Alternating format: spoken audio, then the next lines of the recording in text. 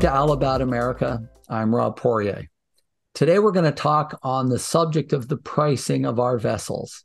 This is something that I receive an inquiry about sometimes almost on a daily basis. Somebody will ask on a given model if I can provide them with an estimate as to what a well-equipped boat would cost.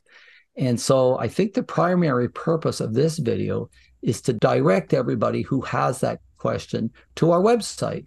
We've done a really good job of providing a lot of information right on the Alubat America website for each of these models in terms of providing an estimate price. I think it's really important for me to point out, though, that our price isn't what you see typically done in the industry, where the term sail away means nothing. We really are finishing a boat with an awful lot of equipment that a serious cruiser would want aboard the vessel. So let me just give you some examples as a refresher.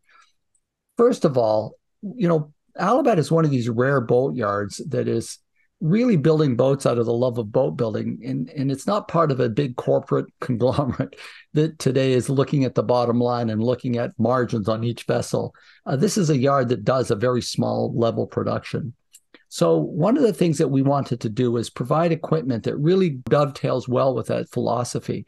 So much has gone into building and designing a hull shape and overall characteristics to make this a truly great sailboat, that to under-equip it with sails just seems counterproductive. So often today we're used to seeing sales organizations provide you with what's often referred to as delivery sails, just a couple of cheap dock-run sails to get you out on the water. We've taken the opposite approach. We want to fully equip this boat with a full suite of sails. The sail loft that Alubat works with is a loft located in France called Incidence Sails. Really great sail loft, and I encourage you to go to their website and research this brand. It's not as well known in North America, but it's highly respected, especially in the racing world. They're on the podium all the time.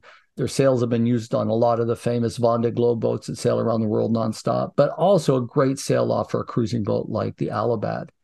What we're providing are 4 sails that come with the boat.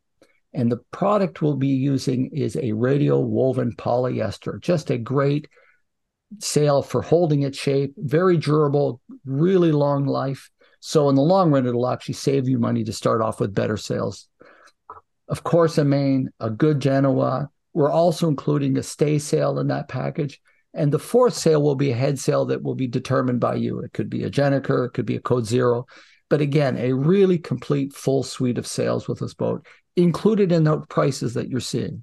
The other item that I really like to highlight, because it's such a really well done feature on these boats, is the hard dodger, which is still an option on the boats. I'd like to think it shouldn't be optional, which is why we've included it in the example pricing that we provided.